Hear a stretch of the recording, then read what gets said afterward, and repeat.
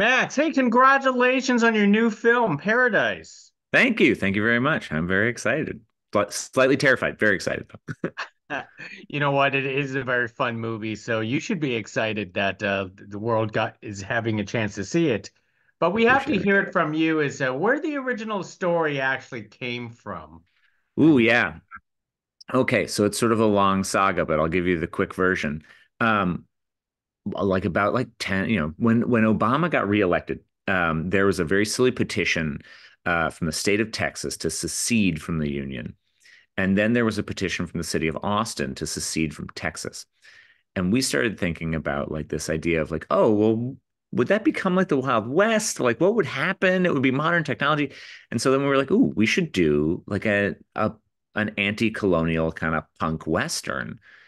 And then everything spiraled from there. One of the beauties of writing and rewriting with my lovely writer Tony is things change and things evolve and become all new. And so we wound up with this kind of punk western set out in a tropical island, and that was much better than the original idea, which was not great. But now here we are.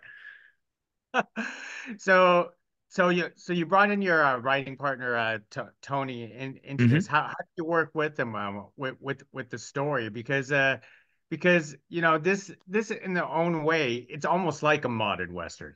Yeah, yeah, yeah. And we were wanting to feel that way. So thank you for affirming that. But I've known Tony for a long time. We went to school together, and he's always been an amazing writer, really capable filmmaker. And I've always wanted to work with him on bigger projects. And so I had this rough outline, very loose, for what this movie could be. And I went to Tony. I said, "Hey, look, if I sat down and wrote this, it would not be great. It would be sort of grim and a little self-serious, and it wouldn't be quite right. And I need you to bring yourself to this. I need you to bring sort of the quirks and the joy and your love of character to this in a way that is going to be something I'm incapable of." And he really, I mean, obviously he showed up, he did his job and nailed it as far as I'm concerned. But it was a kind of lovely process.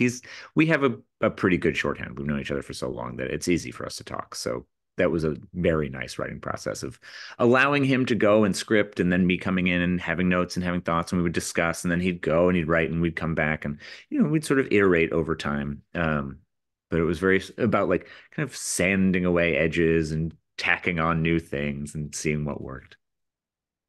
So tell us about the decision to keep the idea of a six shooter into your. Mm. Well, our real thing, I mean, we wanted to make a Western. Um, and there is something kind of deeply embedded in like the American existence of like, what does the six shooter mean, right? This is the frontier. This is sort of lawless America.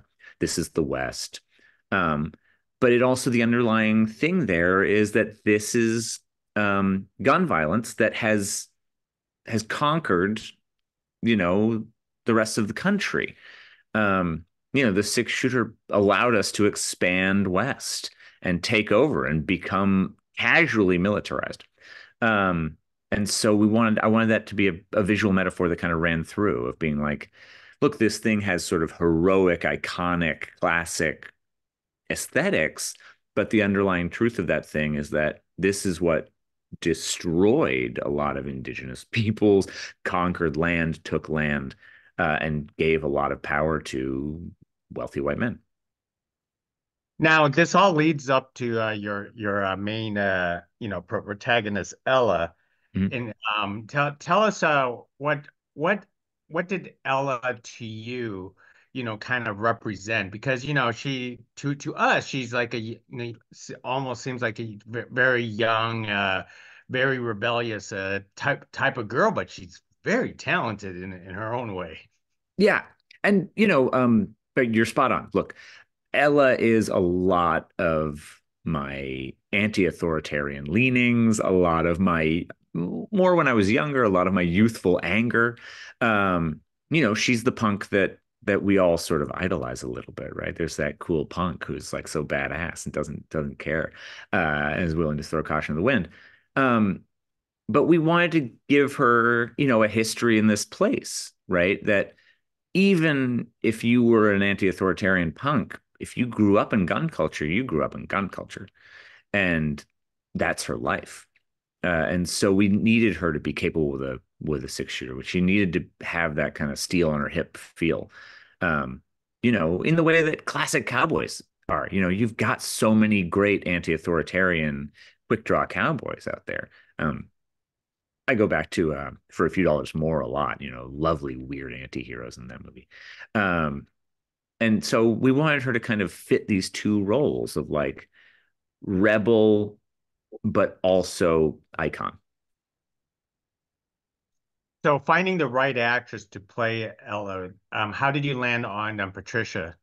Oh, well, I mean, I'd seen Patricia's work in Sex Education before and was already a huge fan. And so my cast directors were like, look, we can get it to her and we can kind of make this all happen. Hey, get good casting directors. Trust your casting directors. I love casting directors. Um, but they really helped me kind of navigate like what that process was going to be and got it to Patricia and we're communicating with her people. And she was just down. She read the script and she was excited and she wanted to play this character and embody it. And I was just so blessed, right? Like I knew that if she said yes, I was in, that I didn't have to worry about me ever. I was just like, if she says yes. And she did, which so lucky me. You know what is actually kind of funny?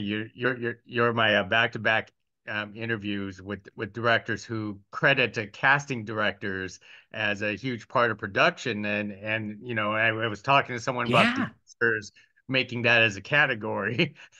For, so so Stunts next. I want casting directors and stunts. Then I'll be happy. Oh man, two groups of people who I like love more than anything: casting directors and stunt people. Oh my God, they're the best. well, then let's jump onto the stunts part because as a director, sounds like you're crediting your stunt team and everybody else on in this film because there is plenty of action in this film. Oh yeah. Yeah, yeah, yeah. Lots of action. And we wanted fun, weird, kind of chaotic action in this movie. And yeah, our stunt coordinator, Nita Lariosa, is awesome and like handled us and the cast so well. You know, this is my first feature. I've directed some stunts before, but I'm not like an old hand. And he was just like, here's how we're gonna do it, here's how we're gonna shoot it, here's how it's gonna be safe but exciting. Here's how much time it takes, set expectations, all that stuff. And he had a team of stunt performers who were excellent and game. Stunts are hard. Nothing is fake, right? Like there are safe ways to do it, but if you're gonna fall down, you're falling down. Maybe there's pads, stuff like that, but you're gonna get bruised, you're gonna get scraped, and they got to do it a bunch of times in a row, so they go through it. Um, and he was great at just doing it all and working within us. And again, we made an indie film schedule that are tight. We didn't have a week to film a fight scene. You do it in a day. And so you have to be um, tight about what it is you're getting, how you're getting it. You can't really waste footage. And so, yeah. Also, watching stunt performers work is the coolest thing in the world. Like just sitting there at a monitor and be like, look at them go. Look how fun they are. It's great. It's the best. So yeah, it was a real joy working with that whole team. Certainly that you had a lot of fun in this, especially your directorial debut.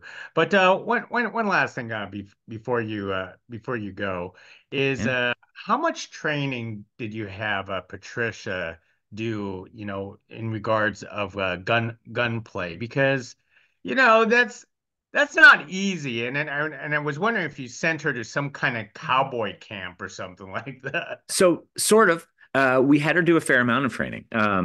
So when she came, it's hard to do training in the UK. There are some people who do it, but obviously gun laws in the UK are much stricter than they are in the US. Well done. But it's a lot harder to find gun trainers. So when we brought her out for prep, we had brought a gun trainer with us to Hawaii. One of Nito's stunt team members is a professional gun trainer. So he did daily sessions with Patricia to get her on quick draw, to get her on, flipping, putting it back in the holster, to get her hands just strong. Cocking those guns is hard. It's really hard. There's a lot of pound pressure, to cock a hammer and even just to pull a trigger. So getting her just in a place where she could do that so casually, And by the end, she had like calluses on all of her hands. She was like, they were so hard. So we did that. And then we also, we took her out to a shooting range so that she could understand kind of what it was, what the reality of it was. She'd never fired a gun before. And what is the kickback? What does it feel like? What is the weight of a gun? What is, just all the ins and outs of it. So we had a really lovely group of people at the range who were walking her through training and doing that stuff as well. So yeah, she did a lot. She did like a lot. And every day after shooting, she would go home and like do her hand workouts and like do her practice and do her stuff. She was dedicated.